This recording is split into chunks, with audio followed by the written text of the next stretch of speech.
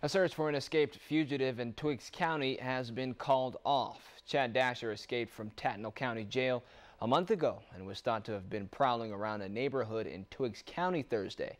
Sheriff Darren Mitchum says he and his deputies did an extensive search of the entire county. He has never been seen here in Twiggs County. One of my deputies recovered a vehicle that was reported stolen by him a couple of nights ago from the Glenville, Georgia area. Sheriff Mitchum says they believe Dasher is headed to Alabama. He's wanted in several counties in Alabama, also in Georgia and in Florida.